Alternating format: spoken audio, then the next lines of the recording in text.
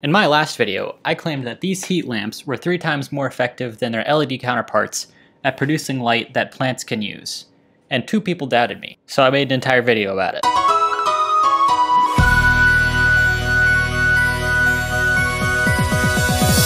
Now, I know what you're thinking. 3 times more cost effective, you made that up. But hold your horses. This is YouTube. We put a layer of math between the claim and the bullshit. I should also mention, I'm going to be using an online calculator because verifying numbers is tedious, and I don't hate myself. Here's all the math for the people who care enough to pause. When researching something or answering a question, you have to be able to trust your sources of information. They have to come from reputable sources, or things that were peer-reviewed, not a random website you found on Google. Which is why I'm going to be creating my own model for how light is emitted and absorbed by plants from a black-body source of radiation. When creating a mathematical model of something, it's easiest to start simple. For example, the lamp emits light and the plant absorbs it. From there, you can go a little more in depth. Let's start by looking at the lamp. We're going to need a model for the lamp. So we'll take the most simple model out there that there is, a black body radiator, which also happens to be exactly what an incandescent lamp is. It's a really hot piece of something emitting light.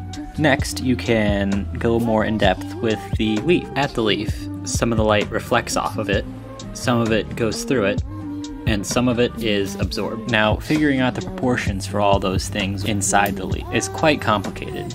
So I took a model called Prospect Pro. Apparently, it's a very commonly used model when actual researchers are trying to model leaves. And there we go, we've got our model. We're all done. All we gotta do is program it. Easy peasy. Right? Right? Right?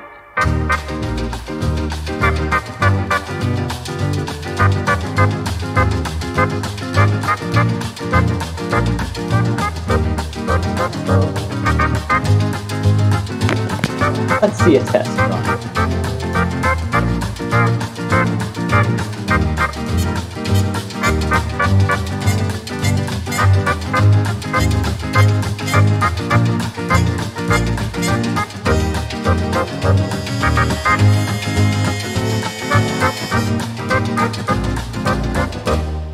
Why is verifying a model so hard? Well, it's because the universe is gaslighting you. You see, I didn't have a point of reference in my model. I never actually knew if my number was right. I only knew that it was wrong. In the end, I couldn't find anything wrong with the program, and it was close enough to the LED's output that I just called it a day. I also did happen to run the program the way I thought the random website would have run it, and I got the same number as the website. It turns out that the website took the tiny part of the light curve that the plant actually uses and then squished all 250 watts right into there. In other words, it was a really bad estimation. Anyways, I got 64.42 micromoles per second. Anyways, here's the results. Oh, I missed them. Well, that's the end of this video. I hope you had a fun time watching it. I sure had a fun time making it, except for the part where I proved myself 16 times wrong. If you'd like to see more, let me know.